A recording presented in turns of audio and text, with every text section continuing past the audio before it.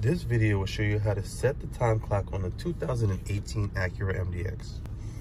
All right, this is how we select. This is how you scroll through your different options to the right or left, and you press enter. So we're gonna go to settings, and we're gonna go to the right, turn it to the right, and go up or down to clock settings. I'm gonna press enter. So wall type, I'm gonna show you what that is. So that's press enter, and then we're gonna have digital, analog, small digital, or you can just turn it all the way off. So we're gonna go back to digital. I'm gonna press enter. It's 8:32 right now, if I'm not mistaken. So I'm gonna set the clock. I'm gonna go to clock adjust, go to the right, press enter. And then if you go up, it'll go to AM. You keep on scrolling past the 12, it goes back to PM. So I'm gonna just keep on going. So we get to 8 AM. And then I'm gonna go to the right. I'm gonna push it to the right like that.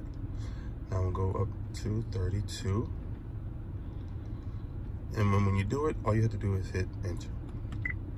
Bam, now it's 8:32. Then we'll just go back one. And then if you wanna go back to your main screen, you press info.